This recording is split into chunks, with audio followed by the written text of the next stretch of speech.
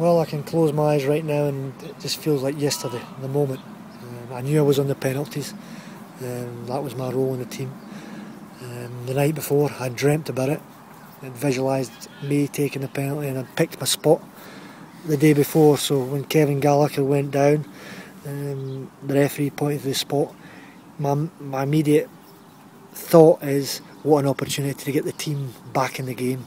We were 1-0 down at the time, and that was the only thought in my mind was, I've got to get this down, back in the game, and away we go.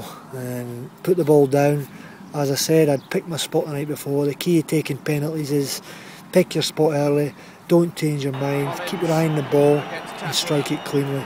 So I chose the keeper's bottom right. I struck it fairly well. The keeper dived the right way, but as soon as it left my foot, I knew he wasn't going to be quick enough to get to it.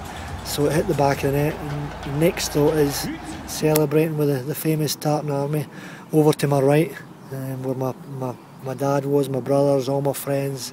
So running across there, ecstatic, the greatest feeling in the world, my teammates chasing me, shouting and celebrating the goal. So it was a magical moment in my career, but obviously we never held on for the draw. We nearly did, but we were playing against the mighty Brazil, and I think although we got beat, I think the Tartan Army and the Scottish public were happy with our performance.